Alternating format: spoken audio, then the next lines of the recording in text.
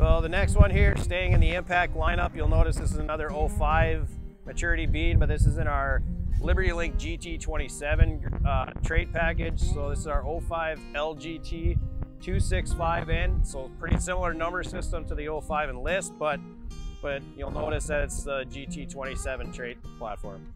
A couple things on this variety. It's going to have cyst just like the 05 Enlist, but we're going to be, this is more of an offensive bean as far as disease tolerance goes. This is not going to have a phytophthora gene in it, or a specific phytophthora gene, but it's going to have good field tolerance. But this is a little bit, like I said, a little bit more of an offensive soybean. Put this one on some of your better ground in the valley here. It's going to have the cyst, to handle that scenarios, but it's going to be one that you're going to want to place on some of your top ground that you got.